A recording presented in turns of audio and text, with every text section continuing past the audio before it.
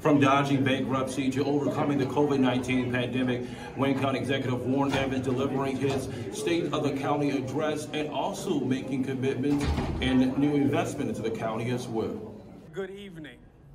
It's a great time to be in Wayne County. Executive Evans saying that the county government is in a strong position, touting its many progressive strides, and all done under his leadership, dodging bankruptcy, tackling previous inefficiencies, getting through COVID-19, and transforming the county financially. Administration, we have enjoyed 8 straight balanced budgets and budget surpluses each year, and an A credit rating from Wall Street. Executive Evans also praising the County Commission, which passed his $850,000 grant proposal, which funded the renovation of the historic Hamtramck Stadium, once the home of the Detroit Stars, who were part of the Negro National League. It's about more than simply economic development.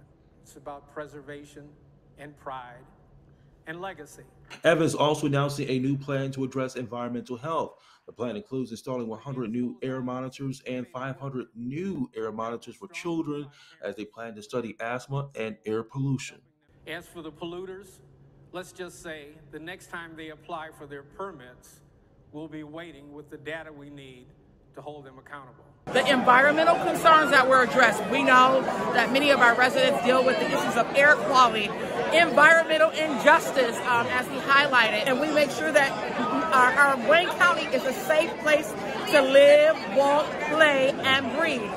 Executive Evans also declared a public health emergency as a result of the deteriorating conditions at the juvenile detention facility, aiming to work with the state of Michigan to address overcrowding issues.